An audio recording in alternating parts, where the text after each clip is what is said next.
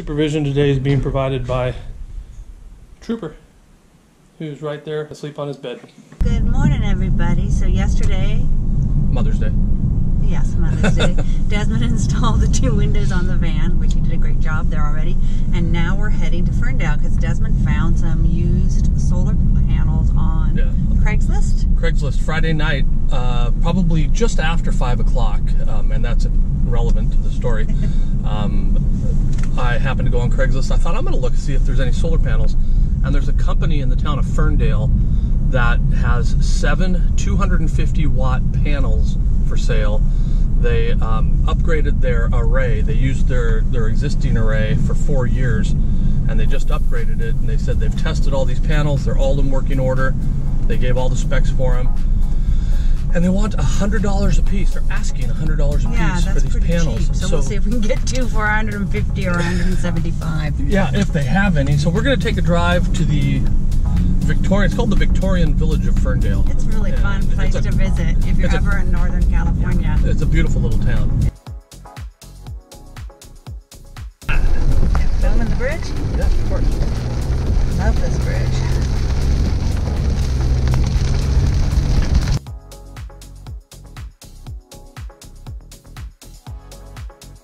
Whole bridge to yourself.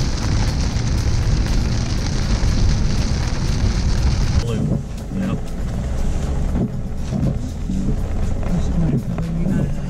That one? I don't remember.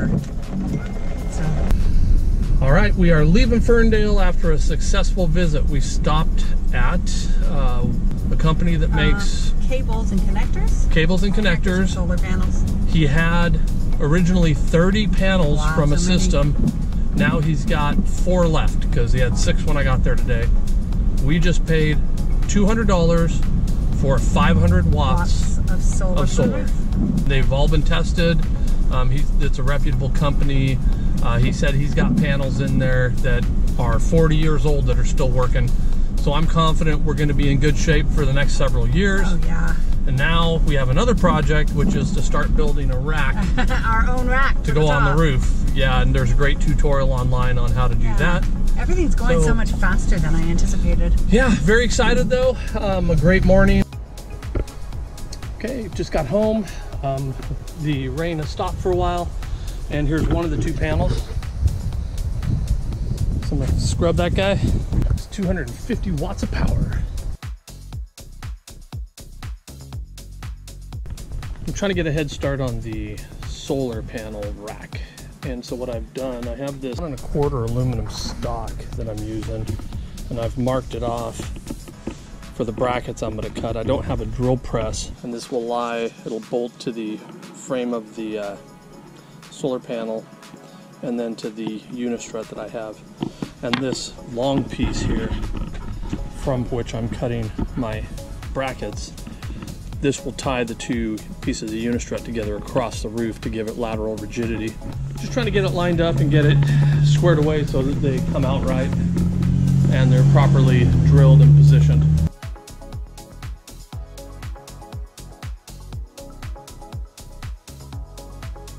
Today's project, or partial project, is to work on the mounting system for the solar panels.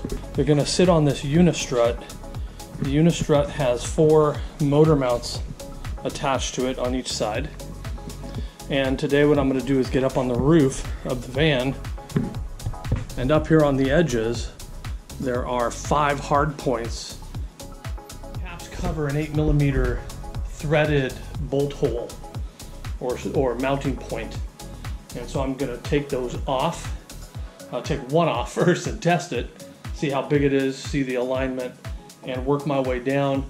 I'll put the bracket up onto the roof on both sides. So I'll put this piece of unistrut and that piece of unistrut up on the 2 sides. And the way this is laid out on the garage floor, it's actually to the left is the passenger side, to the right is the driver's side. So it's as though you would pick this up and flip it over on top of the van. So I'll put those in place, and then I will take my L bracket, which I'm going to use for lateral rigidity. I'll take that up, get it measured properly and prepare to cut it to bolt here and then over on this end. And once I have that, I'll have my measurement for the span of the two brackets, and then I can start marking out bolt hole patterns. But I have all my brackets that I made. Supervision today is being provided by Trooper, who's right there asleep on his bed. All right, so here we are on the roof. So these two spots right here are for electrical access. This is a mounting point, electrical and electrical. This one I put extra sealant around. I just wanted to try it. So let me peel that off and use this one for our solar access. Electrical mounting, mounting right there, mounting right about there, and another one way up in the front, and a couple more electrical spots.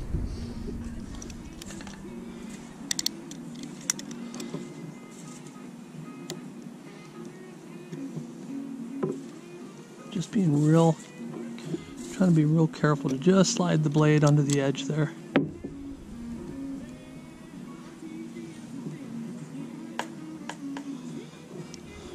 As if by some strange twist of fate we don't have a hard point under here, I can neatly put it back and seal it up well. We're supposed to have a few days of dry weather, so that's why I'm trying to get this done now.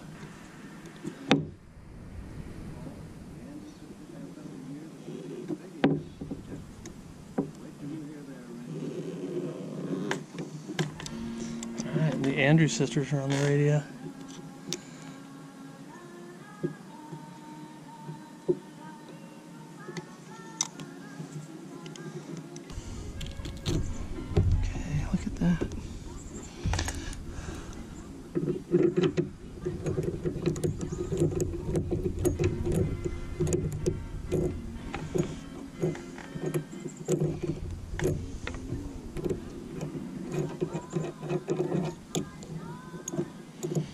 Okay, that's the first one.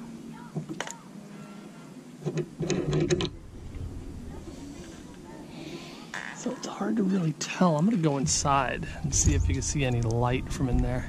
Yeah, I don't see any. Oh, there it is. There's light there. So there you go. You see right through that hole there. You can see it's open.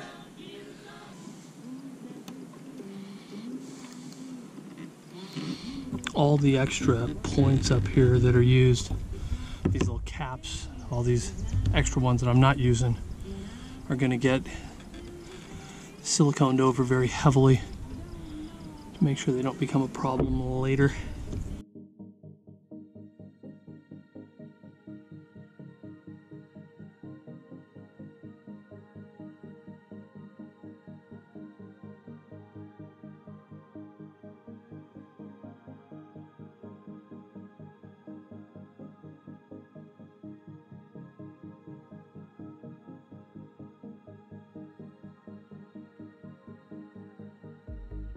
Continuing with the solar rack, I'm trying to decide if I'm going to cut off the excess. If we start at the very back, I have the rack now laid out as it would go onto the roof. I'll secure the two panels together. I have my angle brackets in place.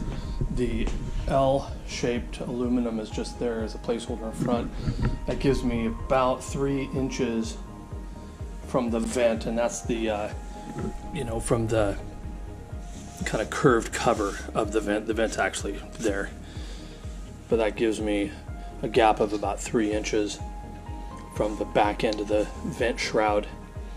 The question I have now for myself that I'm debating is, this is the front motor mount that we're using. So each panel will be supported by 2. They'll be tied together. That should be supported by 2 on each rail, so 4. And I'm thinking of cutting this off. I think this overhang is way too much. I don't want to open up the threaded hole on the very front of the cab. And then on the inside, out of sight, I'll have my brackets. So I think that's going to be my layout. And hopefully I'll have this done by the end of the day. Okay, I got off to a little bit of a rocky start this morning where I slightly misdrilled one of my holes for the brackets down here.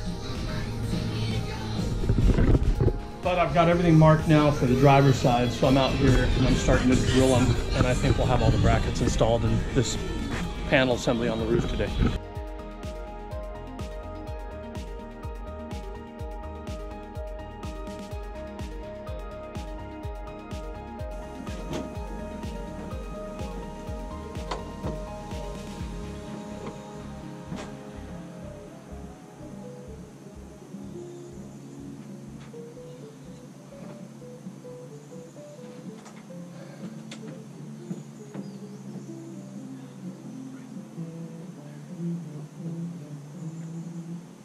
I've got the unistruts up on the roof. I used an extra unistrut I had to tie the rear end together.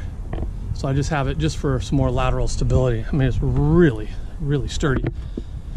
This front's locked together right now, but I'm gonna slide this back and tie it into the front panel. So Jeannie and I are gonna bring the first panel up. And I put these pieces of ply on here so we can just kind of slide the panel, basically put the panel on the rail and tilt it, and it'll slide right over, and we'll get it lined up with some of the mounting holes, and then we will be we'll get it lined up with these mounting holes, and I'll bracket down or latch down the first panel, and then we'll get the second one on. So looking good. I'm pretty happy with it so far. We'll see though. So I think probably our best bet, we're just going to pick it up and see this. We want to be on this side of the rail.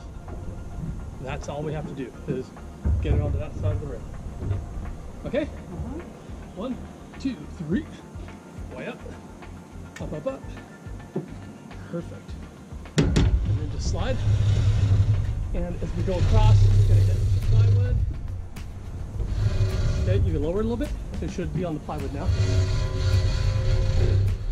Okay, I'm gonna take a quick peek. I got it. You got it? Yep.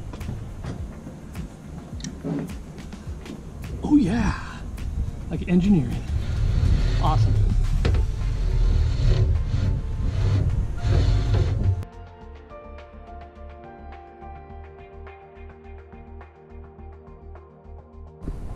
All right. Sun is setting. Both panels are on. I have a couple of brackets to finish attaching, but everything's in place. I just need to run some extra bolts through everything. But that's it. These are up, and this part, for the most part, is done. And it's been, so far, the most difficult part of doing anything on this van has been making this rack and getting it going. So, anyway, I'm gonna go have a cold beer and some dinner and call it good for the night. So we'll see what happens tomorrow. Bye-bye.